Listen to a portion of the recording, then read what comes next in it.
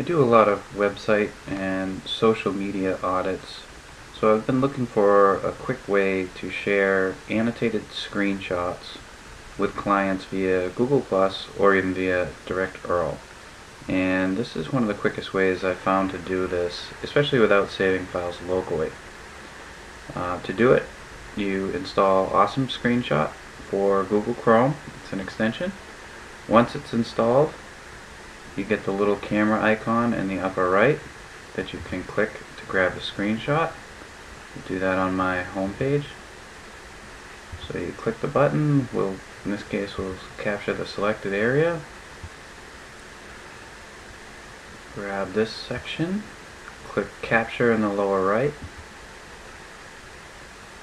Once we're on this page, we can then annotate it and say, wow, remove that.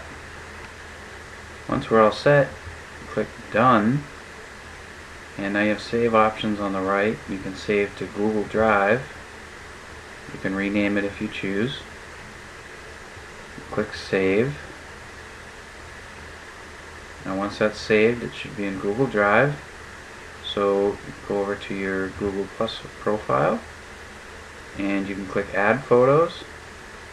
Scroll down till you get to from Google Drive, and you can see I've been testing, I saved it here twice, but just double click that and it's added to your post.